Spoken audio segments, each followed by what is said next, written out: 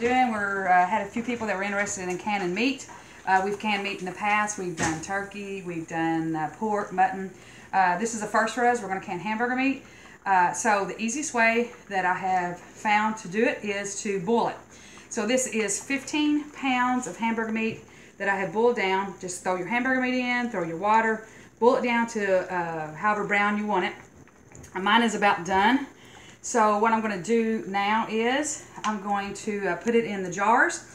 In my quart jars, I have added 2 teaspoons of canning salt. There's the canning salt right here. To per jar. And so I'm going to strain it, and I'm going to add the meat into that jar.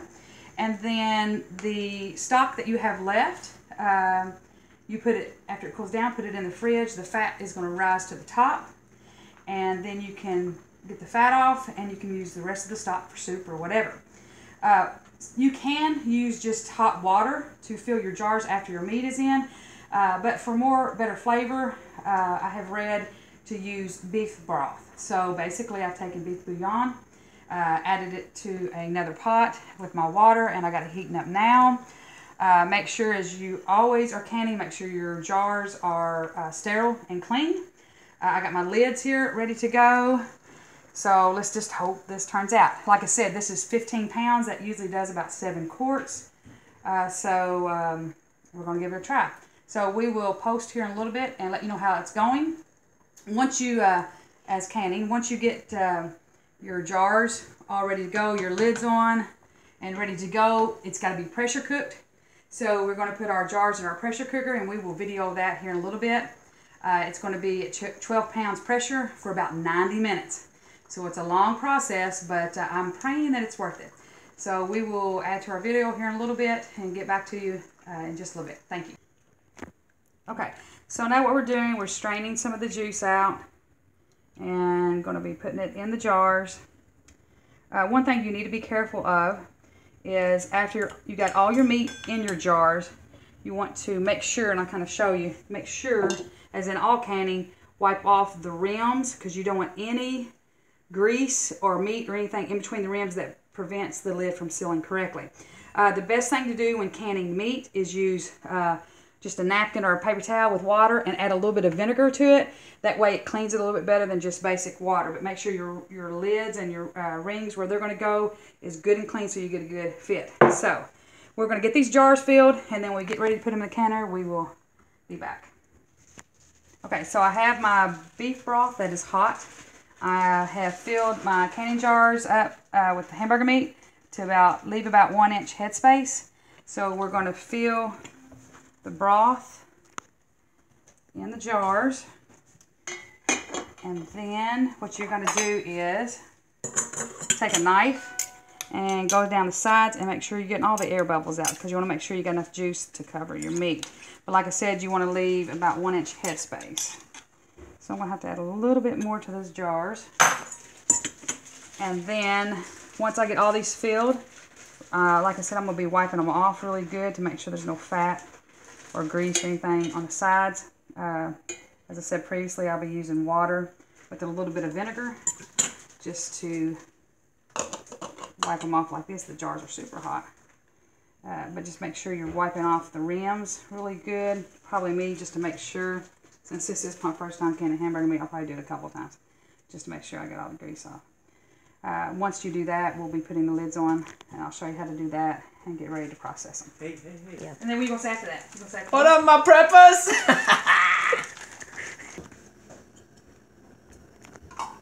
Alright, hey, what's going on? Mel has cleaned them off. I am now preparing them to go into the canner. Oh, hot. You have to boil your lids. Make sure you boil your lids in water. Once you get them boiled, make sure you get those rims cleaned really good. Place the lids on there. Use the magnet. Place the lids on there. Hold on. Let me find... Hey, Mel. Yes. Where's the gripper? We're back with the gripper. Always use this. These are really hot. Put it around there. Cap on. Kind of twist till tight. Over to the canner. You got about 1 inch, inch and a half of water in the bottom of your pressure cooker. As we do these, place them in there. 7 jars. We'll fit into the cooker. Ooh. Slow down.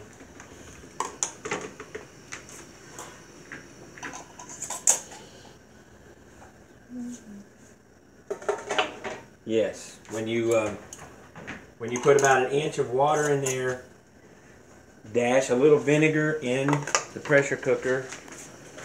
That way your jars don't get all, you know, crud on them. It's just kind of like where the water boils. Keeps them clean, keeps your lids clean, makes it easier. That's what you want to probably do when you're done. Pull these rings off. You can actually store them without the rings if they seal. Pull the rings off, kind of wipe the jars down.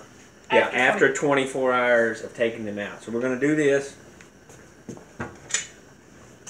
for 90 minutes. Once it hits, well, before you do that, turn it up to high.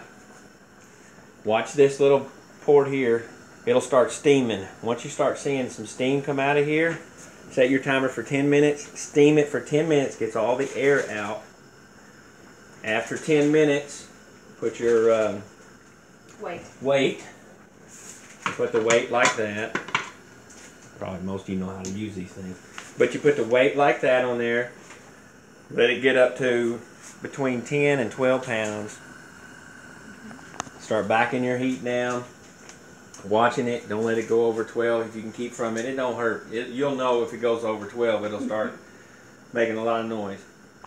And once it gets to 10, 12 pounds, set for 90 minutes. That's an hour and a half. At the end of 90 minutes, hopefully everything works out good. We'll see you then. Remember about wiping the lids off and stuff.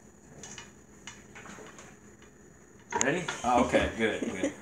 All right, here we are. Hour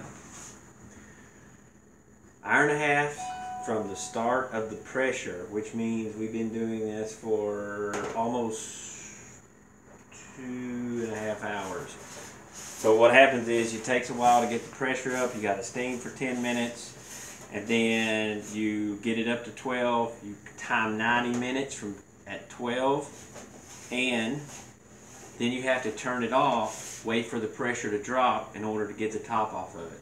So in that time, as you notice, I went and showered, but Mel has been here the whole time. We switched up. You do not want to leave your canner unattended. When I'm watching the canner, I give me a book, do a little reading, keep my eye on the canner. I'm just paranoid that way. You don't want to blow this thing up in your house. Not trying to scare you from canning, but you just need to be attentive to the canner. And don't think that you can, oh, I've got an hour before bed, I'm going to do this. This has been a half a day job at least? Yeah. 7 quarts. You've got almost 15 pounds of hamburger meat here. 2 pounds per quart. About 2 pounds per quart. And so we're going to pull them out and see what they look like. Where are we putting them, over here? Yeah. Here. Okay. Get your